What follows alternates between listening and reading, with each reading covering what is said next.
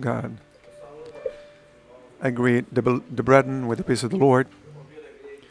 I invite this church to stand up. We're going to open our Bibles in the book of Matthew.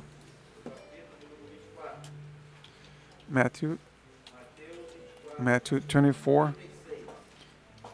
Matthew 24 from verse 36.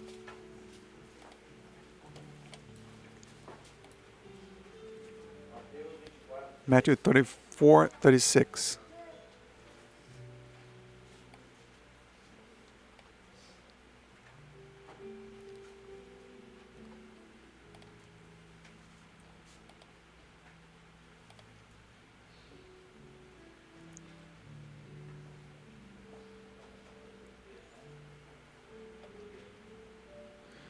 You play after the text. You don't have anything? It's been better in the past. Amen. Matthew 24:36 says the following. But of that day and hour no one knows, not even the angels of heaven, but my Father only. But as the days of Noah were, so also will be all the coming of the Son of Man be. For as in the days before the flood, they were eating and drank, married and given in marriage, until the day that Noah entered the ark, and did not know until the flood came, and took them all away. So also will the coming of the Son of Man be. Amen. The church may be seated.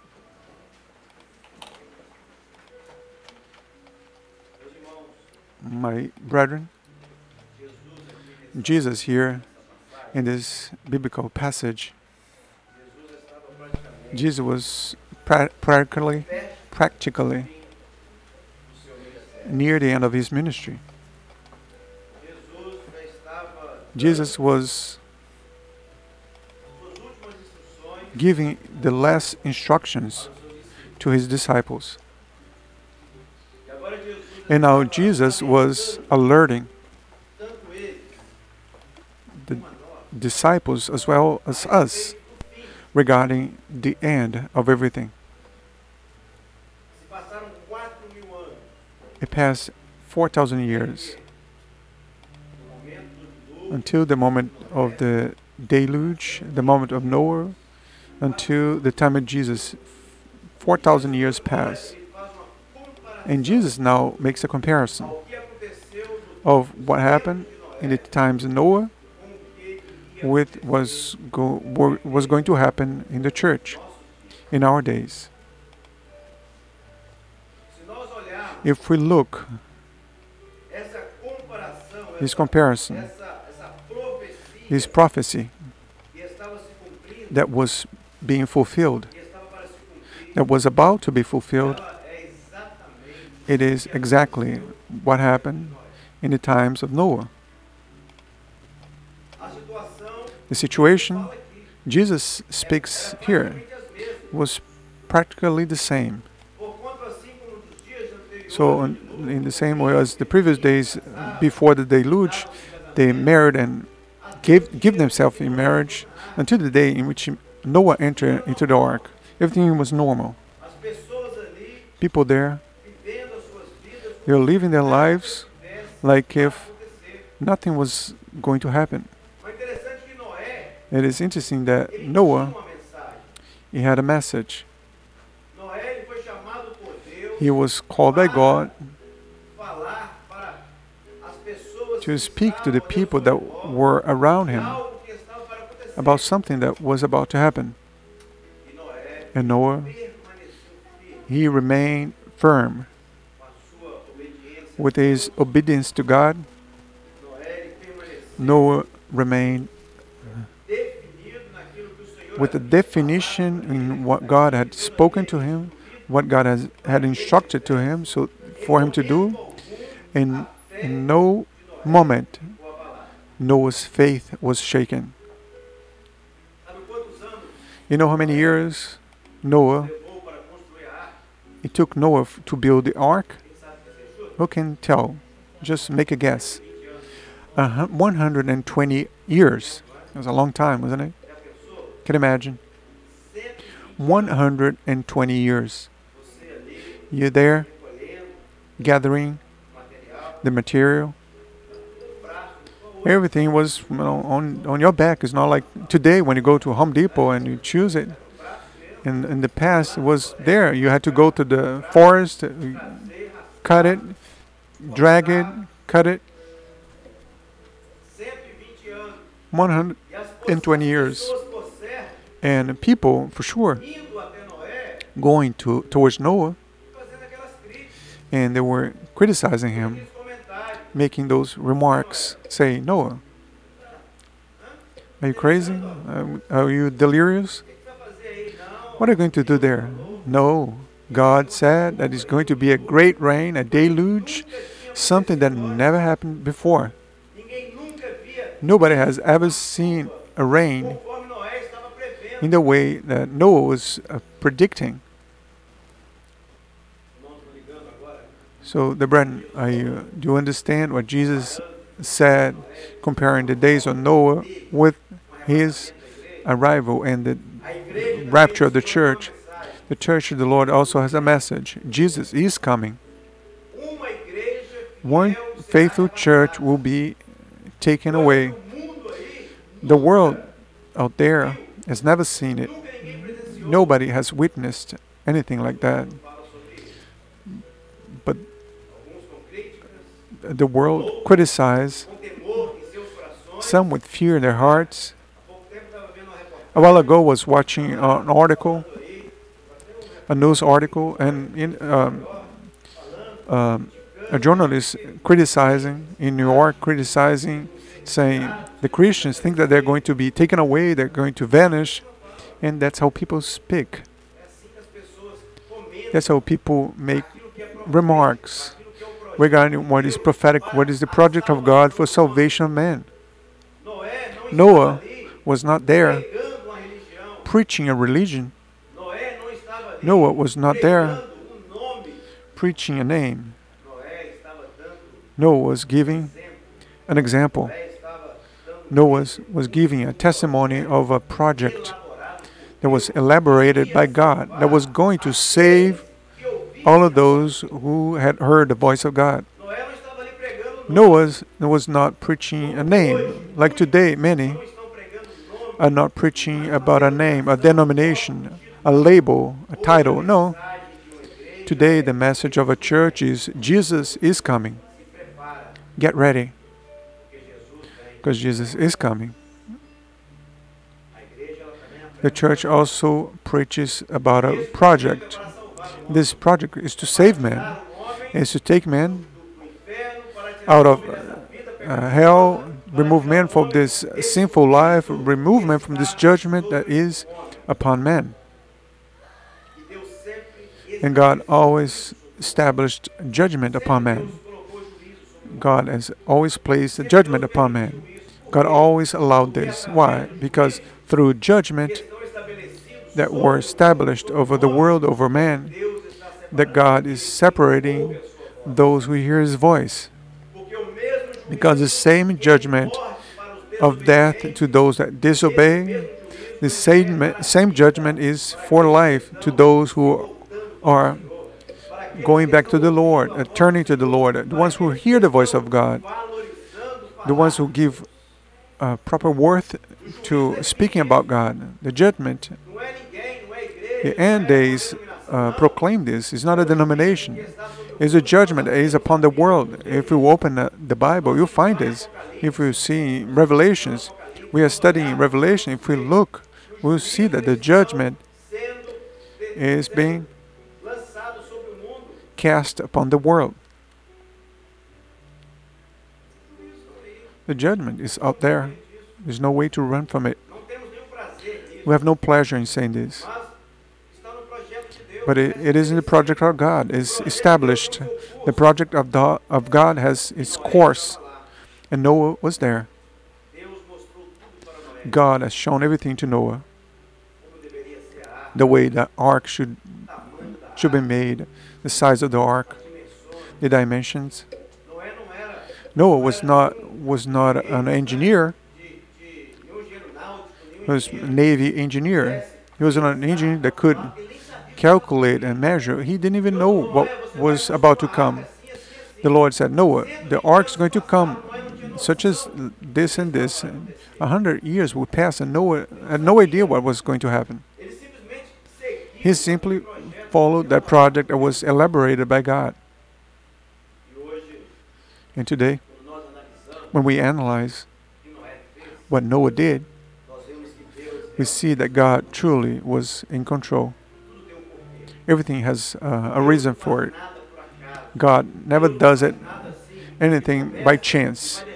God doesn't begin and let things happen and adjust and adapt to the situation. No. God, when He determines something, He knows exactly what is about to happen. God knew everything. He is sovereign. And God spoke to Noah and said, the ark has to have this size. And today we know that if it was different than that, the ark would not be able to withstand. Because that size was the basic size for you to make a large ship. This large ship that are able to withstand the flooding and the storms that might arise. It had only one door. Only one door on the side. Didn't have any window on the side. There was only one window at the top. Had to have 3 floors. So today, if we look at this, we will understand exactly what God wanted to say. Why only one door? Who is Jesus? Jesus is the door. He's the only door. Man, in order to enter into this project that saved his lives, man needs to go through Jesus. Man needs to enter through Jesus and needs to open up their heart to Jesus. Jesus, the only mediator between God and man. There is no plan B. There's no mother or God's relative. It's only Jesus. He's the only door. 3 floors. 3 floors. Why 3 floors? Because it speaks of the Father, the Son, and the Holy Spirit. This project that saves man, this project that is ready to reach man's heart, has to have action in the operation of the Father, the Son, and the Holy Spirit. If we don't have Trinity, if there is no government of God, if there is no presence of God, Father, the Son, and the Holy Spirit, it doesn't work. Only one window at the top. Why? Why is that? Because the light, it can only come from the top. It can only come from heaven. The word says, look to heavens, because from heavens comes the help. So Noah could not run away from what was already established by the Lord. Because God said that the rain was going to come. It was going to destroy everything. Everything. If for sure there were windows on the side, Noah and his family would for sure see what was going to happen. For sure the people that criticized Noah, for sure if the people denied his invitation, his word, for sure his closest friends, surely those who were there observing Noah for so many years, for sure they would see it, that if the windows were there at their reach, so that they could see to the side, they would probably see what was happening. The things floating, for sure, people's bodies floating, and that might shake their lives, may shake Noah's faith. But God knows all things. That's why today the Lord says that the path is only one. There will be a voice that will sound behind you. This is the path. Don't deviate from the left or to the right. Man, when man is in the Lord, man cannot be looking to the things around man. Man needs to look only to the Lord. The focus has to be the Lord. Man should not get involved with the trials that come and to the difficulties of the life, to the trees hidden on the side of the ship. Noah should not be concerned with those things. And at no moment Noah gave up. He could have given up 10 years building that thing, 20 years, 30, 40. Man, all this time, no rain, not even a little dark cloud, nothing. 20 more years, 70, 80, 100, and no rain. He could have simply given up, isn't it true? Like many who are out there, and they have their doubts. Is it possible that God exists? Is it possible that this thing about salvation, is it possible that it's just a tale? My grandfather used to say that Jesus would come. I heard my grandfather, my great-grandfather speaking about it. Is it true? People have the right to doubt this, because what is about to happen never happened before. No church was raptured to this day. There will be only one faithful church that has no name, that has no denomination, that has no commitment, that has no label, but has a commitment with God. Church that has a commitment with the truth. Church has a commitment with the Word of God that says Jesus is coming. This is truly the church. If you are linked to this church that has no name, you, my brother and sister, you will see salvation in Jesus. Don't give up. Do not give up. And God spoke to Noah. Noah, there will be a lot of rain.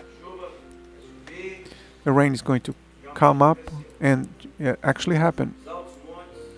The high mountains were covered. And what we see today is exactly this. The same prophecy is being fulfilled. Because today we see crisis everywhere. There is no country strong and powerful enough. There are no rich country that may not be going through, be living under the judgment of God. Everything in the time of Noah was covered by water. The anguish was so great, the tribulation was so great, there was so much water that it covered the whole region where Noah was. And today we see upon the world. If you see today, we see crisis everywhere. Crisis in poor countries, crisis in third world countries, as well as crisis in rich countries. Countries that call themselves self-sufficient, that don't need anybody, that want to isolate, but the crisis continues. You see, the judgment of God upon the world. People killing themselves, people losing everything, people taking their own lives, their marriage being shaken, the structure and the economical world, everything you see. There is no agreement today. There is not a single place where you may lay your head and rest without worries. You see in Europe, people leave their homes with their families to go to a park or to go walk on the street. You don't know if there will be a bomb or a person driving and running over everybody. That's what we see every day. People live terrified. I'm not saying this, I need to go back to God. We cannot be worried about, you need to have an experience with God. But the judgment is here.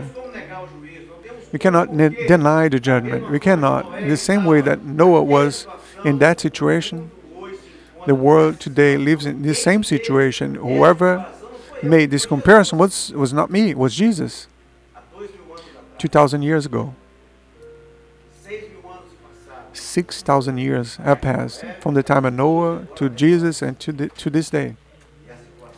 And the situation continues exactly as Jesus has described. Things are terrible. The water taking control of everything, dragging people over, going over the youth, going over the adolescents. The water entering into the homes, flooding everything, bringing the flood, bringing harm and loss of lives and money. And the homes are like that. The marriages, they are being flooded with this rain, with all of it that is worthless, that comes out of the world. Our youth, and adolescents, they are out there, living like without any hope for tomorrow. Rich countries. We speak about United States and Europe, countries considered as first world. I'm not even speaking about the poor countries. My brethren, but the word tells us that while Noah was there, being carried inside of the ark, the ark had no turn, there had no motor, it had nothing to turn itself. There's nothing. Noah was at the mercy of the waters, being dragged to one side to another, and many people feel like that. That there will be God's will. Many people think, what is going to happen tomorrow? What am I going to do today? What is going to happen to my family tomorrow? Is it possible that at the end of the month is going to come and I'm going to have enough money to pay for all my debts? Is it possible that this infirmity is inside of my home? Is it possible that tomorrow there will be a cure for it? People live like that, thinking that they're being guided by everything that comes up. But Noah knew one thing. God was in control. The world was in a difficulty, was under the judgment of God because of the world's disobedience. But Noah and his family was under the control of God because they were protected by the Lord. They were there for sure with fear of what was happening out there, but inside they were being protected. Nothing happened to their lives. And you know how many days Noah stayed inside of the ark? Guess it. 1,010 days. 1,010 days. It's a lot of time, isn't it? Can you imagine remaining imprisoned with a bunch of animals, your wife and family, and the wife asking, when is it going to finish? I want to walk outside. I want to see the sun. And the children for sure is speaking, Father, are we there yet? When you go to Orlando and people keep asking, are you there yet? Are we there yet? How long is it going to take? Imagine staying there 1,100 days and without being able to say what to say to the family. Hey, God is in control. Calm down. God is in the control of everything. This is what the church feels like. God is in control of everything. Is Jesus coming or not? Is Jesus coming or not? God's in control. No one knows the day or the hour. Only the Father. Because God is in control of everything. Everything that is enough for us, what pleases us is to know that we are hearing the voice of God and He has blessed us. We have not lacked anything. Sometimes the doubt may come. That's true. People don't know. Is it possible that that's how it is? Is it possible that God exists? I don't know what the conversations that you used to have inside there. I don't know what the conversation you have in your house. I don't know what instruction you give in your family. What is the debate inside of your home? But the best thing that you can say is that God is in control. We're not being carried by our own luck. God knows everything. God knows what is going to happen when we wake up in the morning. God knows what is going to happen to us during the day and when we go to sleep. Because when we leave our homes, we pray to the Lord and we ask for the provision of the Lord, the resource from the Lord. We ask for the help from the Lord. And by faith, we know that God has taken care of us. And the proof that God is in control of everything has always been is the place where the ark landed, where it stopped, it rested. Once the water began to come down,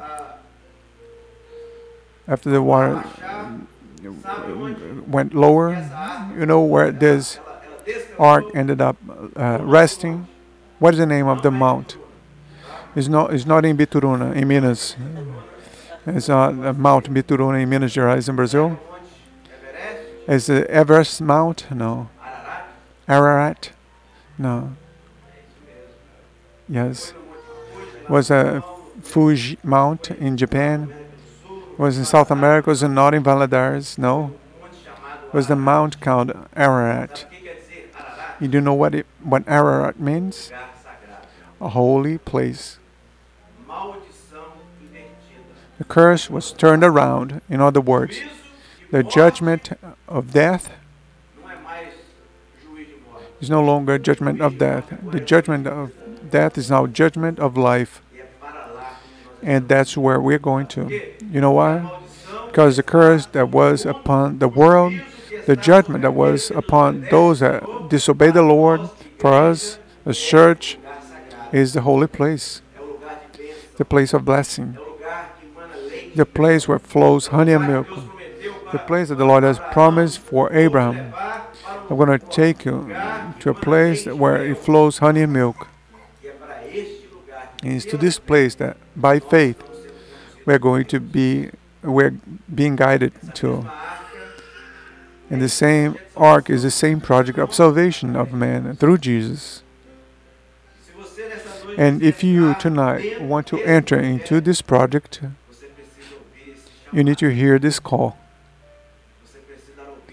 You need to hear to the voice of the Lord, not the voice of a denomination, not the voice of a pastor that you don't even know.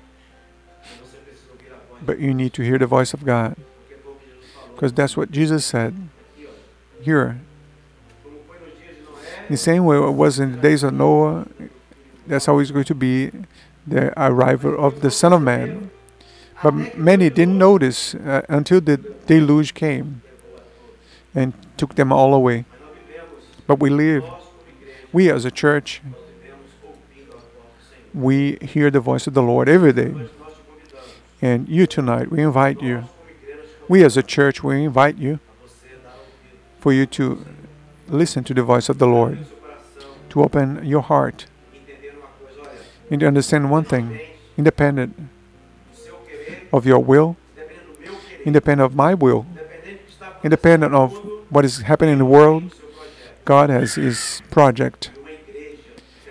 And a faithful church will be taken away.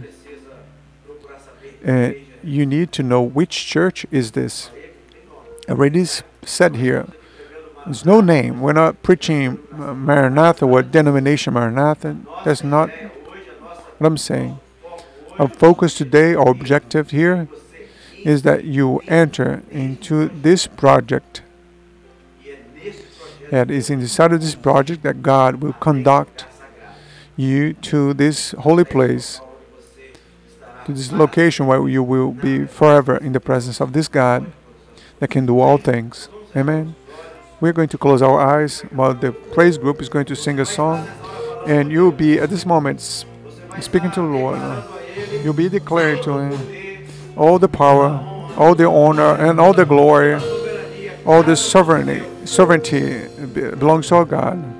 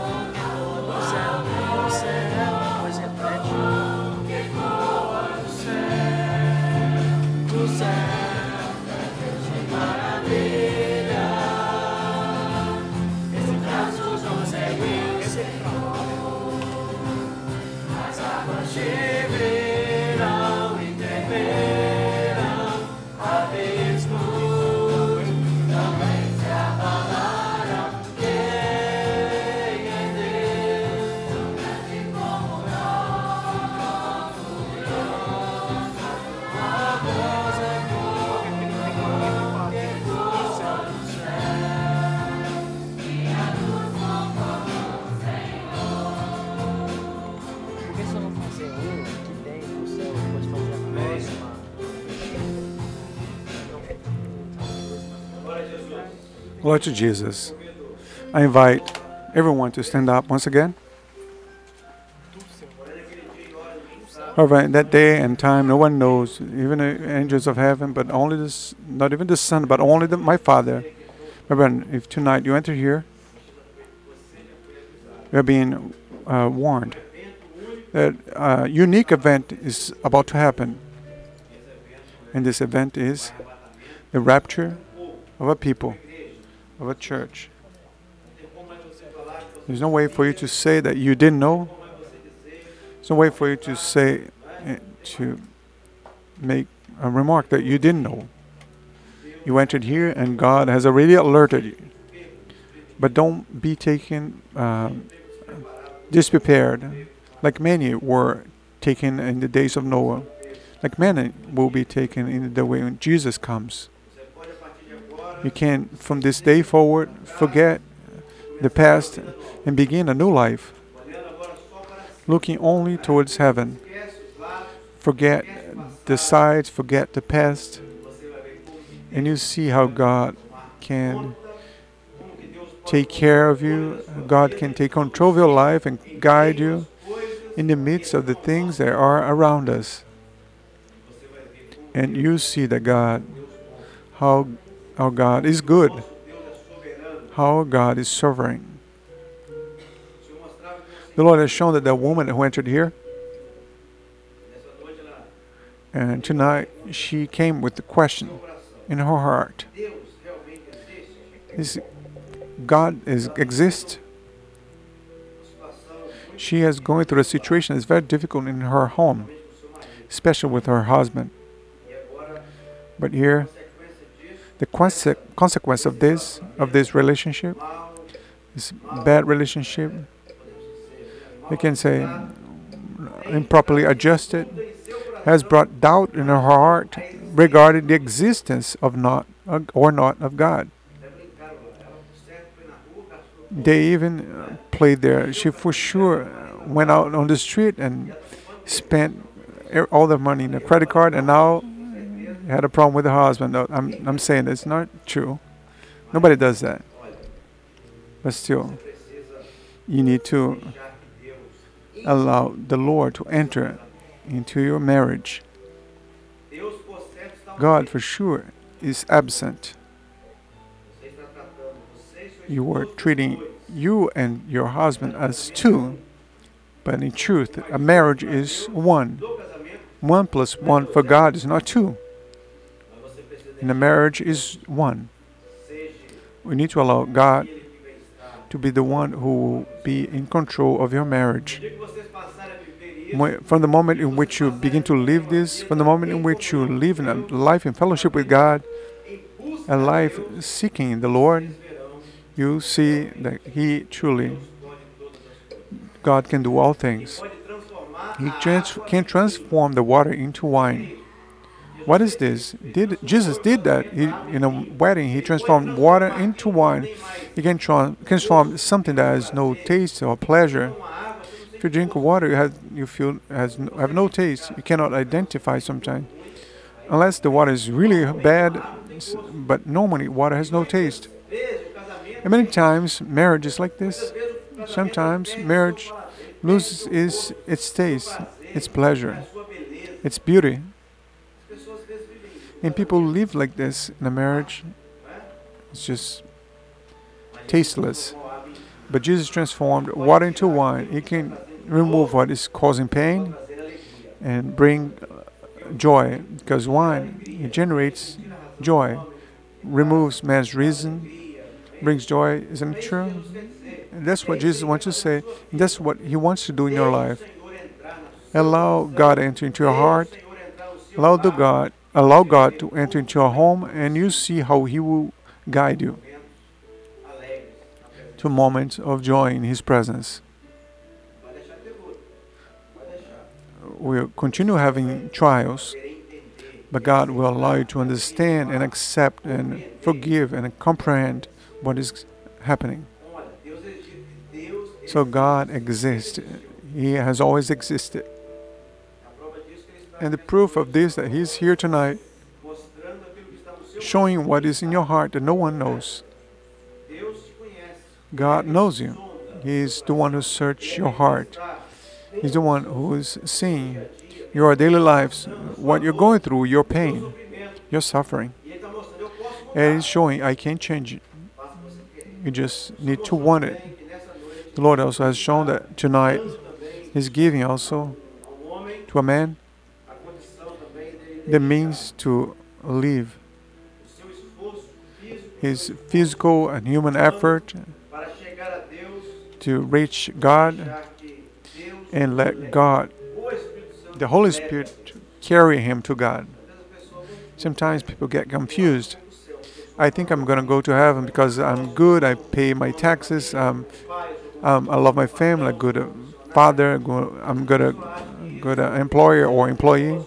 People sometimes think that that's true, that doing good things is going to allow you to go to heaven. No, you're not. You're doing nothing more than your obligation, paying your tax, everything else. You're not doing any more than your obligation. But in order for you to go to heaven, you need to enter into this ark. You need to enter into this project because only through Jesus you have access to your eternity. There's no other means. Amen. Glory to God. Let us close our eyes and pray. Bring the service to a close. And if you desire, you want to give assistance, if you want a prayer to your home, to your family, to your health, the pastors, deacons, and ushers are here. And we want to help you in whatever is necessary. We, as a church, we can testify of the great power of God. And it's a great joy for us. It's an honor to be able to say that God is in control of our lives. God takes care of everything. Let us close our eyes. Lord Father, we want at this moment ask that you continue speaking to our hearts, to the hearts who entered here tonight, so that this service, the action of the Holy Spirit, may generate faith in many hearts, and that your Spirit may awake many who are sleeping, many who are not paying attention to the prophetic moment in which we are living. And so that your Spirit may place many on the path who is the Lord Jesus. Remove, God, in the name of Jesus, the incredulity, the fear, Lord, the pride, and upright salvation tonight, Lord, so that we may see the result of this service, and that we, by faith, see life surrendering to your feet, and that we may have a week of victories in your presence. Is the prayer that we say in the name of Jesus. In your name we say that the wonderful grace of our Lord and Savior Jesus Christ, the love of God, our eternal Father, the sweet and tender consolation of the Holy Spirit be poured out upon all of us, now and forevermore. Amen. Amen. The brethren may be seated. We'll continue singing softly. And if you want, you can raise your arm or your hand. I'm going to ask someone beside you to do it for you so that we may go towards where you are.